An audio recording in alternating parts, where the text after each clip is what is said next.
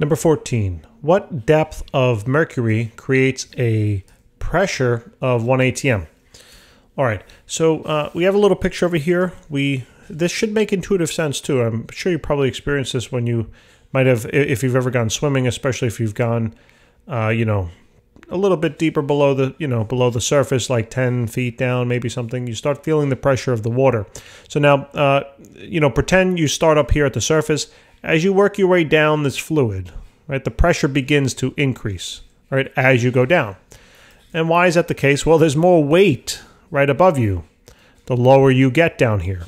Okay, so we have a nice little formula, all right over here on the right hand side, that relates the pressure to the depth, aka height, of a column of fluid above you.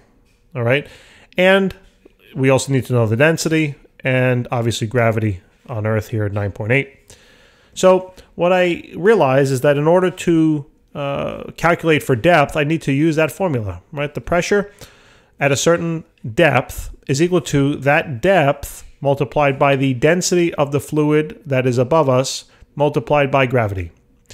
So now if I want to find for the depth, which is h, right? This is simple algebra now. This is just the pressure divided by the density times gravity. Now, we do know the pressure. They gave it to us as 1 atmosphere, but we can't use atmospheres. We need it in pascals. So you just need to know the conversion. 1 atm is equivalent to 1.01 approximately times 10 to the 5 pascals. We also need to know the density of the fluid. And the fluid or the item that we're talking about here is mercury, right? So the density of mercury is 13.6, right, times 10 to the 3 kilogram per cubic meter. We need it in these units, okay?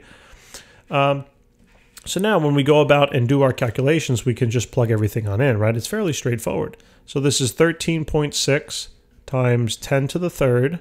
No, it's not. Just kidding. Just kidding, everyone.